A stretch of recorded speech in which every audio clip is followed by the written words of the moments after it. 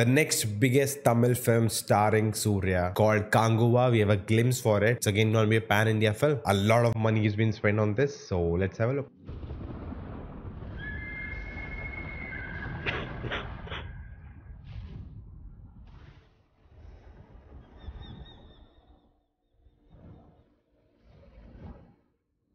Okay.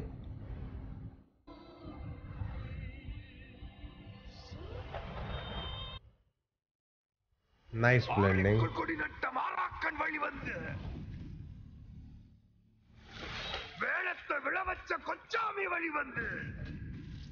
Alright, very gory.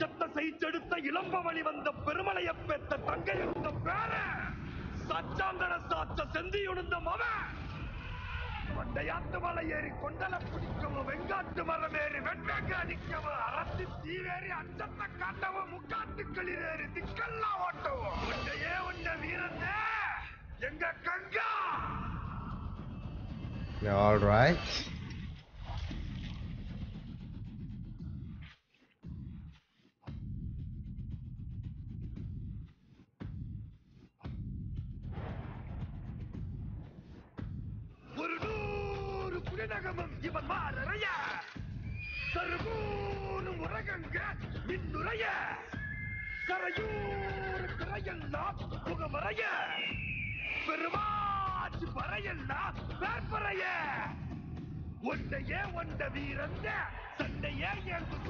Whoa.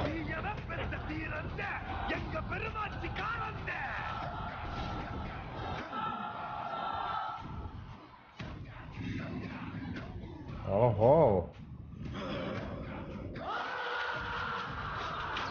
Oh.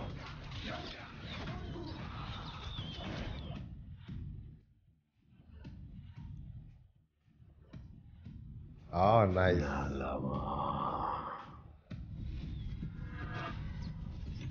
Okay. 3D in 10 languages. Early 2024, that means they're already like in progress of shooting everything. Almost done, I would say. Now I'm a bit split on what we saw now, considering it's a glimpse and we also got a glimpse for Project K, Kalki 28980. Check out my reaction to that too. That glimpse is basically what we'll see in the film. Now this feels like it's more like a concept art kind of, vibe they want to give you. I feel that the posters we got to see for this, they look more epic. They give me that Assassin's Creed vibe, and there's nothing wrong in that. Whereas here I didn't like the motion, the way they played with the camera. Again, is it just a marketing thing, or is it the design they're going in with the film? Because the CG doesn't look that refined, and if they're going with the motion, like how people are dying, how that spear was thrown, and if that is the aesthetic design they're going with, I'm not sure how it's gonna turn out in the big screen. But if it's just for marketing thing, then it's fine. I'm saying this because they said early 2024 release. That means they're already into production.